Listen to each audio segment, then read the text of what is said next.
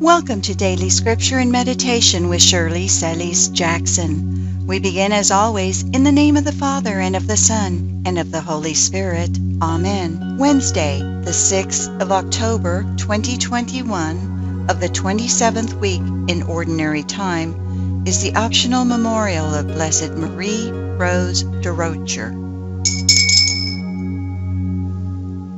Laudate, our daily prayer. Father in heaven, you have given me a mind to know you, a will to serve you, and a heart to love you. Give me today the grace and strength to embrace your holy will and fill my heart with your love, that all my intentions and actions may be pleasing to you. Help me to be kind and forgiving towards my neighbor, as you have been towards me. Amen.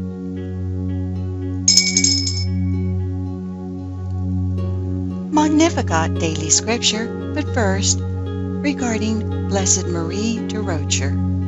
The youngest of 10 children, Eulalie de Rocher, was born in Saint Antoine, Quebec, Canada in 1811. Working as a housekeeper to help her brother, a priest, her heart was moved by the plight of poor girls. With 2 companions, Eulalie founded the Sisters of the Holy Name of Jesus and Mary to educate the girls.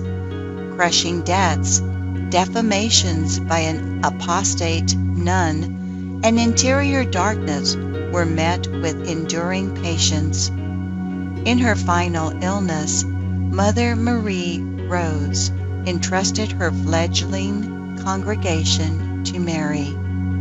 Give all your children whom you cherish the knowledge of what true love is, she begged.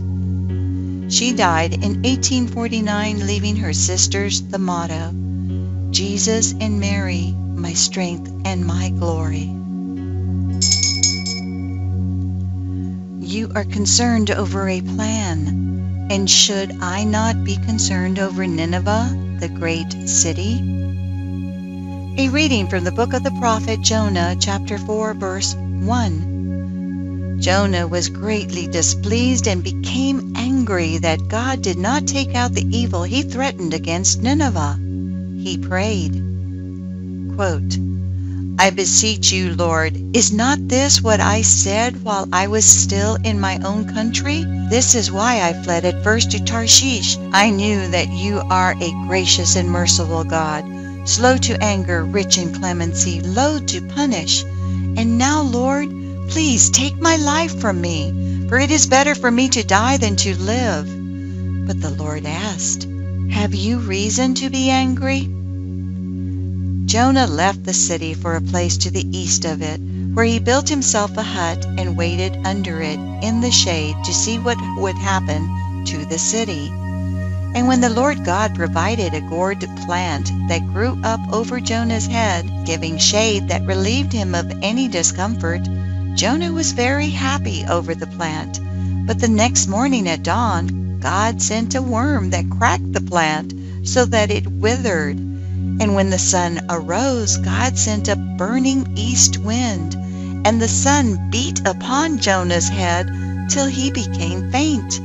Then Jonah asked for death, saying, I would be better off dead than alive. But God said to Jonah, have you reason to be angry over the plant? I have reason to be angry, Jonah answered, angry enough to die. Then the Lord said, you are concerned over the plant which cost you no labor and which you did not raise. It came up, and in one night it perished. And should I not be concerned over Nineveh, the great city in which there are more than 120,000 persons who cannot distinguish their right hand from their left, not to mention the many cattle? The word of the Lord. Thanks be to God. Psalm 86. Lord, you are merciful and gracious. Have mercy on me, O Lord, for to you I call all the day. Gladden the soul of your servant, for to you, O Lord, I lift up my soul. For you, O Lord, are good and forgiving, abounding in kindness to all who call upon you. Hearken, O Lord, to my prayer, and attend to the sound of my pleading. All the nations you have made shall come and worship you, O Lord, and glorify your name. For you are great, and you do wondrous deeds. You alone are God. Lord, you are merciful and gracious. Alleluia, alleluia, alleluia. You have received a spirit of adoption as sons, through which we cry, Abba, Father. Alleluia, alleluia, alleluia. Lord, teach us to pray. A reading from the Holy Gospel according to Luke, chapter 11, verse 1. Jesus was praying in a certain place, and when he had finished, one of his disciples said to him, Lord, teach us to pray just as John taught his disciples. He said to them, When you pray, say, Father, hallowed be your name. Your kingdom come. Give us each day our daily bread, and forgive us our sins, as we ourselves forgive everyone in debt to us. And do not subject us to the final test. The Gospel of the Lord. Praise to you, Lord Jesus Christ.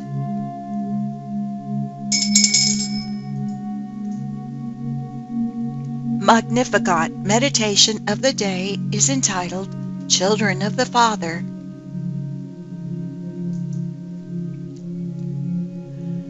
To the Reverend Mother Marie Rose, Superior of the Congregation of the Holy Names of Jesus and Mary. May Jesus, our divine spouse, be with you in the Spirit and by His grace now and forever. I must admit that it was with feelings of deepest emotion and not without tears that I read your good letter and realized that it had been written by a new religious of the holy names of Jesus and Mary. My very dear sisters, I do not know how better to begin my epistle than by congratulating you upon your happiness in belonging to Jesus Christ, under the invocation of the names of Jesus and Mary, so sweet and so worthy of your love.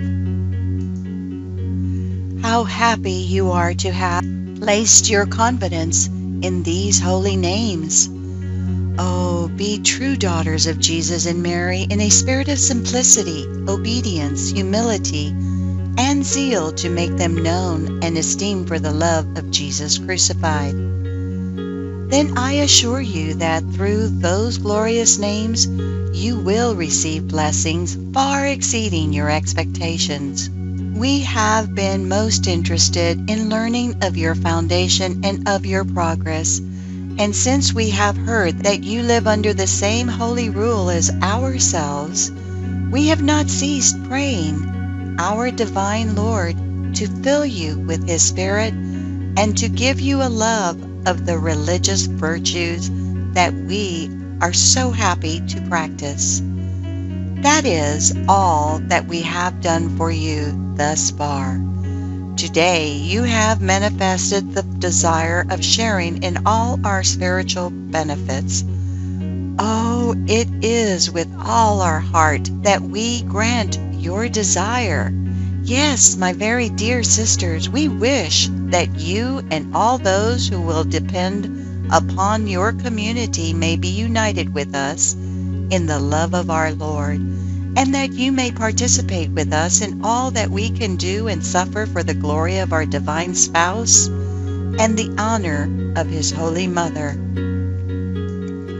We promise to regard you always as our sisters, to name you thus before God, and to embrace you in the arms of our charity in the heart of Jesus as we have been accustomed to do for all our dear daughters. Furthermore, we desire that it may please God to give you a share in all the graces that are continually showered upon our religious family.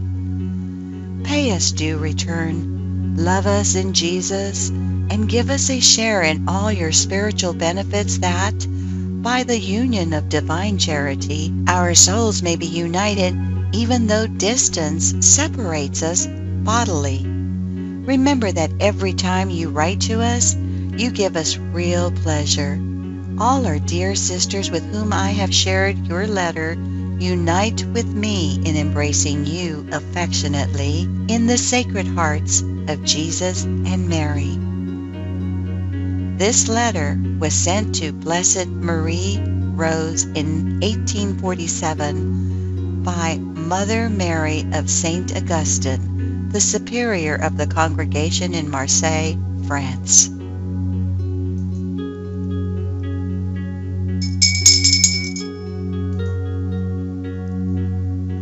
Laudate Reflections and Actionable Challenges from our Scriptural Readings. Introductory Prayer. Lord Jesus, you are the Master of the universe, and yet you wish to listen to me and guide me. You know all things past, present, and future, and yet you respect my freedom to choose you. Holy Trinity, you are completely happy and fulfilled on your own, and yet you have generously brought us into existence. You are our fulfillment. Thank you for the gift of yourself. I offer the littleness of myself in return, knowing you are pleased with what I have to give. Amen. Our petition for the next 3 challenges. Lord, teach me through the Our Father to pray more deeply. Our first challenge. Traditional prayers teach us the correct attitudes to have towards God. What better prayer could we devise than a prayer using the very words Jesus taught us here? Yet, the Our Father is a traditional prayer, a prayer with set words, prone to be recited merely by rote. But in fact, traditional prayers are an invitation to meditate, set up in a way that appeals to the beginners. In the Our Father, as in all traditional prayers, we repeat phrases that express the essence of a correct relationship with God.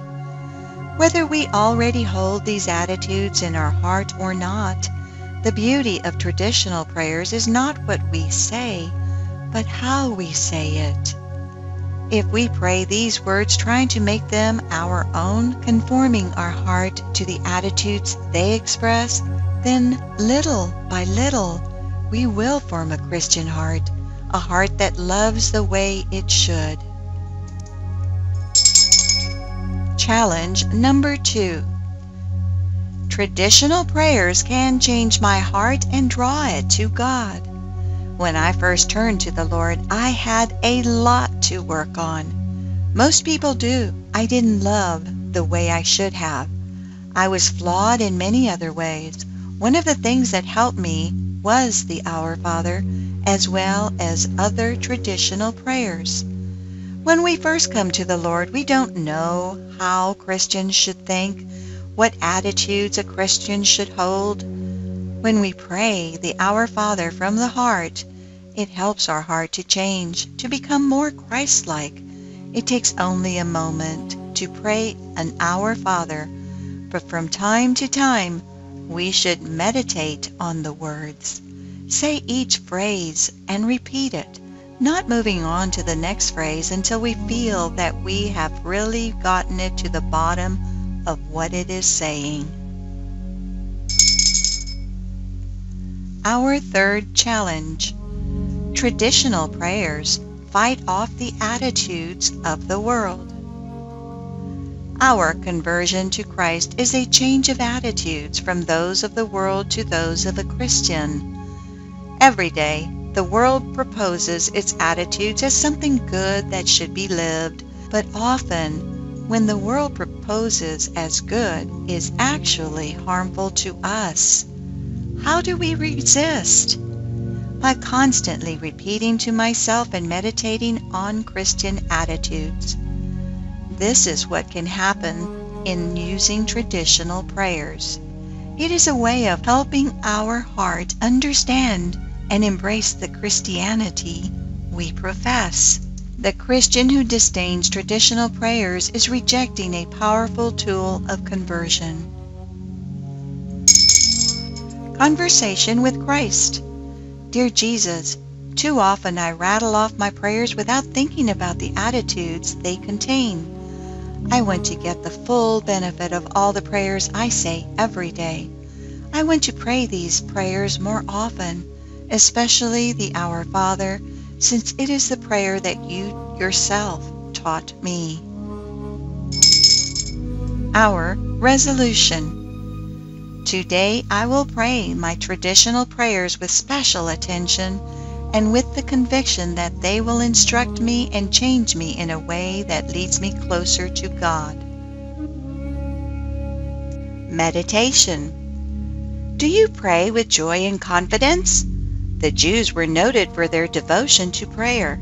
Formal prayer was prescribed for 3 set times a day, and the rabbis had a prayer for every occasion. It was also a custom for rabbis to teach their disciples a simple prayer they might use on a regular basis.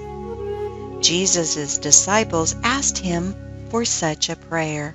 When Jesus taught his disciples to pray, he gave them the disciples' prayer, what we call the Our Father or Lord's Prayer.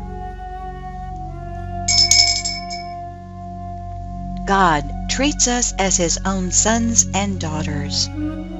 What does Jesus' prayer tell us about God and about ourselves? First, it tells us that God is both Father in being the creator and author of all that he has made, the first origin of everything and transcendent authority, and he is eternally Father by his relationship to his only Son, who, reciprocally, is Son only in relation to his Father. Matthew 11:27. All fatherhood and motherhood is derived from him. Ephesians 3:14. In Jesus Christ we are reborn and become the adopted children of God. John 1:12. We can approach God confidently as a Father who loves us. Jesus teaches us to address God as our Father and to confidently ask him for the things we need to live as his sons and daughters. We can approach God, our Father, with confidence and boldness because Jesus Christ has opened the way to heaven for us through his death and resurrection. When we ask God for help, he fortunately does not give us what we deserve. Instead, he responds with grace and mercy. He is kind and forgiving towards us, and he expects us to treat our neighbor the same. We can pray with expectant faith and trust in the Father's goodness. We can pray with expectant faith because our Heavenly Father truly loves each one of us, and he treats us as his beloved children. He delights to give us what is good. His love and grace transforms us and makes us like himself. Through his grace and power, we can love and serve one another as Jesus taught, with grace, mercy, and loving kindness. Do you treat others as they deserve, or do you treat them as the Lord Jesus would, with grace and mercy? Jesus' prayer includes an injunction or a charge that we must ask God to forgive us in proportion as we forgive those who have wronged us. Matthew 6:14. God's grace frees us from every form of anger, resentment, envy, and hatred. Are you ready to forgive others as the Lord Jesus forgives you? Father in heaven, you have given me a mind to know you. a will to serve you, and a heart to love you. Give me today the grace and strength to embrace your holy will, and fill my heart with your love, that all my intentions and actions may be pleasing to you. Help me to be kind and forgiving towards my neighbor as you have been towards me. Amen. Further reflection entitled, Teach Us to Pray, Luke 11:1. Quote, Father, unquote. Luke 11:2. In a conversation with God, Jonah prayed in anger, "And now, Lord, please take my life from me." But the Lord asked, "Have you reason to be angry?" Jonah 4:2.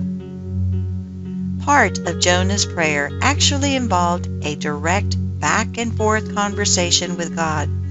Jonah 4:4. Yet, an in-person conversation with God has less life-changing impact for Jonah than did spending 3 days in the belly of a fish. Jonah 2:1. This demonstrates that something was lacking in Jonah's prayer life. Cain and Solomon likewise had direct conversations with Almighty God, Genesis 4:9, and Kings 11:11. These encounters with God likewise failed to change their hearts. My new grandson, Frederick, is 2 months old. He has just learned how to focus his eyes on his parents. He spends time in their arms and gazes into their eyes. He is learning his parents' voices and facial expressions. Frederick's daily life is absorbed in his relationship with his mom and dad.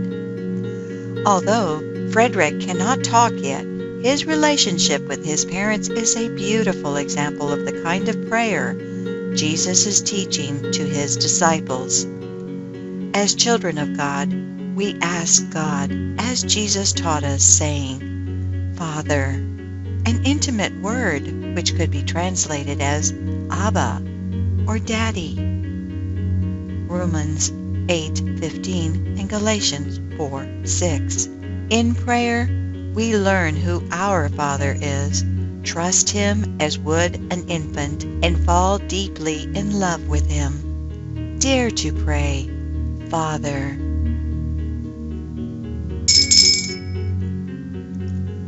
Our prayer.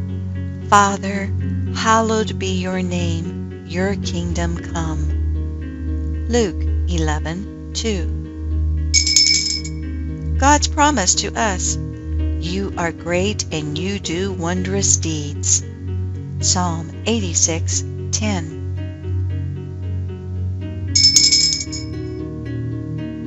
Thomas A. Kempis quote from the Imitation of Christ. Woe to them that inquire after many curious things of men, and are little curious of the way to serve me. Amen.